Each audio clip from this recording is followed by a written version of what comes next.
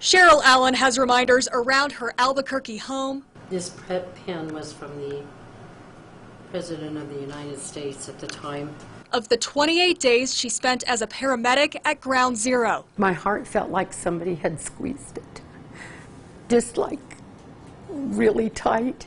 She had just wrapped up an overnight shift at an Albuquerque hospital on September 11th, 2001, when the world changed. I was working in the emergency room department downtown off of Dr. Martin Luther King Avenue, and the news came on. At the time, she was also a paramedic for a disaster medical assistance team that gets called to help when needed around the country. She got a call less than 6 hours after the terrorist attacks, asking me when and if the airspace was cleared to fly, if I would be available to head to New York, and I didn't even hesitate. She says she arrived to Ground Zero by the 26th. And I couldn't believe what I was seeing at the time. Along with 33 other New Mexico doctors, nurses, suture techs, and others, to help many people recover for nearly a month.